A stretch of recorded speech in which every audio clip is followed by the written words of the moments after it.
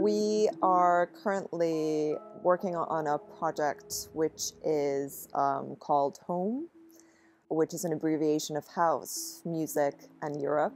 It's a collaboration between 4 countries: Hungary, Serbia, Austria, and Spain.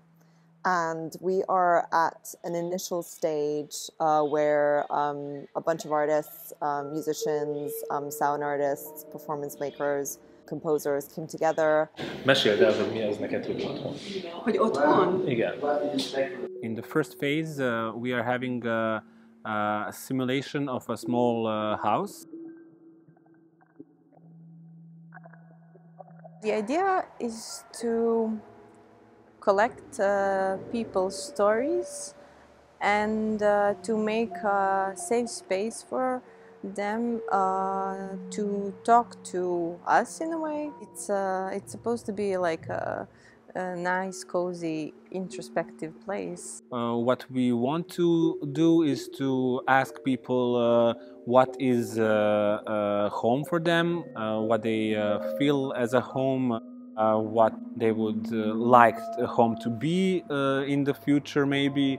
We have a structure already, which is a box to transport horses, which has been altered by our amazing design team into a portable studio. The first phase is that we're going to go to different settlements and try to collect personal histories from people living there. You open the door and go into this box. You start speaking. And what happens is people outside hear something which is closely connected to your speech and to your voice. They cannot comprehend what you are talking about because the meaning is lost. But the algorithms that each national group creates and which runs on the computer create some kind of sonic texture that is derived from what you are saying inside. And we assign different parameters to their speech. Can be like a timbre or tone.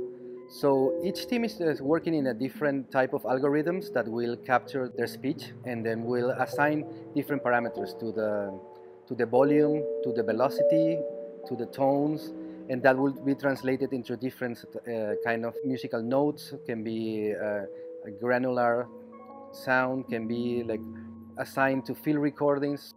The reason they have to go inside this horse-carrying car for that is mainly practical.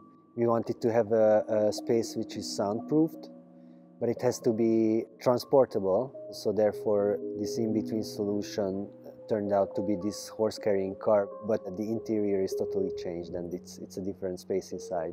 We are planning for this phase to go into more rural settlements and to see what people in the 4 different countries are thinking there and like how they would react to this concept. The next stage will be, once we collected data and personal stories and information, we will have an exhibition in most probably a museum or several museums in white cube spaces. After that, we will have a phase where we're going to work on performances, musical and theatrical performances, also based on the collected data and this whole experience. We are like talking about homes in this particular historic and geopolitical moment where like there are migrations, many people don't have homes, everything is falling apart. And I hope that we in a way leave a trace of what home was for us for these years.